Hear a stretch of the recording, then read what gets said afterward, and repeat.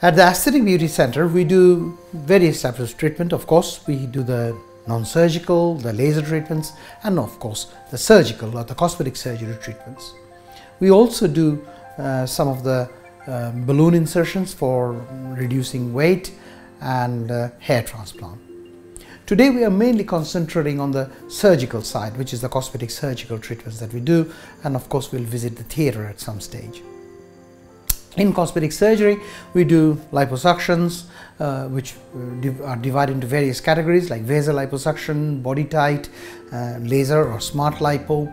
Then we also do some body contouring. We do the high def for vaser. And then coming up from there, we do facial surgery, the facelift, the neck lift, the blepharoplasty, the endoscopic brow lifts, and sometimes hair transplant. In the general body group, we do breast treatments like breast augmentation, breast lift, sometimes breast reduction, and thigh lift and arm lift, along with abdominoplasty.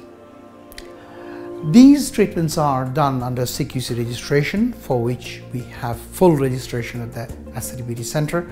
Our theatres are accredited, and we also have FIN, which is the new group which has been formed by the British government to see what sort of treatments the independent sector is doing in the private sector, and they monitor us. They tell us what to do, what not to do, what is good practice. For the breast registry, all our breast implants go through the breast registry so the patients can feel safe that each and everybody is registered with the breast registry, so that if anything goes wrong, unlike the PIP scandal about 8 or 9 years ago that happened, we can now trace all our patients and if necessary bring them back and do whatever is necessary. At the Aesthetic Beauty Center, we try to put safety first, making sure that the patients are looked after, and again that process starts with consultation. I believe every patient has to have one, if not two consultations, so that we can explain to them what are the pros, the cons of the treatment, what can go wrong, how we look after the patient after the procedure. And these need to be set before even the patient has decided whether they want to go ahead or not. Ultimately, the consultation goes into consenting. That means we explain to the patient, give them in writing. In our clinic, we give the consent forms to the patient a week or two before so that they can take it home, read it, understand it, and if they have still got any questions, they can come back to us.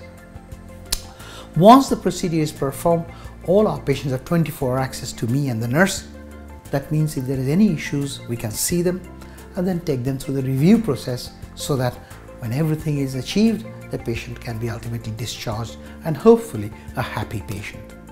Let me take you to the theatre and explain to you a little bit more about what goes on behind the scenes.